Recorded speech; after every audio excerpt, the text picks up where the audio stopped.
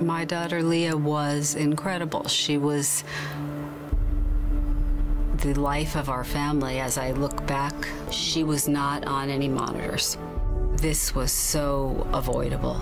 Had she been on a monitor, they would have detected that her breathing was deteriorating.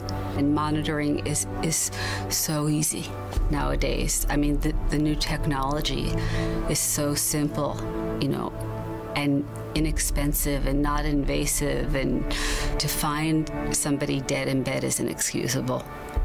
I knew I couldn't live my life and not do something. I've made the goal of continuous postoperative monitoring my commitment.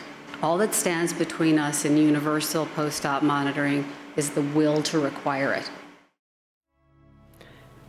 In my opinion, all patients should be monitored.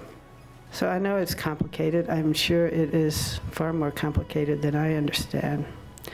But anesthesia has tackled tough problems before. We need to move forward on this in the most expeditious way possible. The Anesthesia Patient Safety Foundation believes that clinically significant opioid-induced ventilatory impairment in the postoperative period is a serious yet often preventable patient safety risk.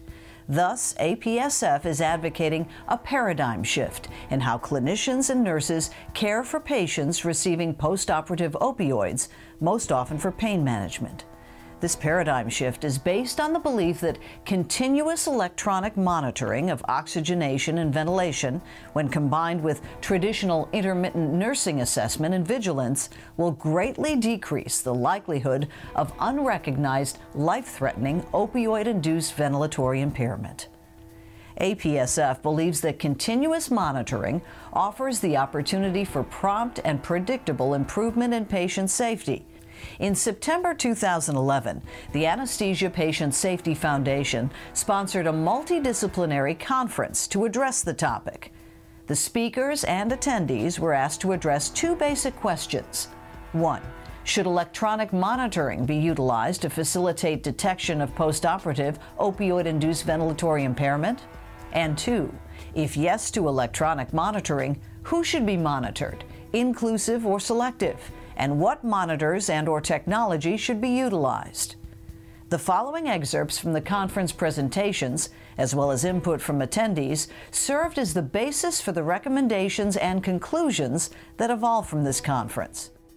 It begins with vital signs. Traditionally, the vital signs were the ones we see here, the traditional 4. Who should be monitored electronically? I would say any inpatient, but certainly any inpatient prescribed narcotics, because if they're prescribed, they can be received. There are two purposes to monitoring. You need to absolutely are required to have continuous monitoring system if it's your goal to prevent every possible death. Who should be monitored? Everyone. I think pulse ox at a minimum is required. I think the barrier, the technology is not perfect, I agree, but the barrier I think is not the technology. It is the will to have, to reduce to 0 the number of adverse events, and the will to spend the money to do it. The potential value of continuous pulse oximetry monitoring linked to a patient surveillance system has been addressed by Tanzer and colleagues. His report is the first step in introducing continual physiologic monitoring to a traditional general hospital floor. The cost-effectiveness of continuous electronic monitoring depends on the impact of patient surveillance. When patient surveillance is associated with a decreased ICU transfer rate, the implementation and ongoing maintenance costs of the system are more than offset, and the return on investment is positive. No matter where you set the threshold, I think that we get too many false negatives and false positives. We either get this sense of security that everything's all right, when in fact it may not be, or we have these alarms that are going off that eventually our caregivers get desensitized to. I would agree with the notion of continuous monitoring. I don't see the value in intermittent monitoring. I really stop short of talking about high-risk patients, because while we can define them in a category, we're going to get burned when we try to sort of differentiate because you don't always know who's a high-risk patient, who's not. So I think appropriate patients probably means all patients, certainly all patients who are receiving opioids and sedatives. You know, one of the questions that's been asked, you know, boy, this is going to cost a lot, isn't it? And I say, well, gosh, can we not afford to do this? APSF has the following recommendations and conclusions with respect to non-ambulatory adult patients receiving parenteral opioids for the management of acute postoperative pain while being cared for in a healthcare facility. All patients should have oxygenation monitored by continuous pulse oximetry. Capnography or other monitoring modalities that measure the adequacy of ventilation and/or airflow is indicated when supplemental oxygen is needed to maintain acceptable oxygen saturations. Risk stratification is not acceptable. Monitor all patients receiving opioids. Continuous electronic monitoring should complement and not replace traditional intermittent nursing assessment and vigilance.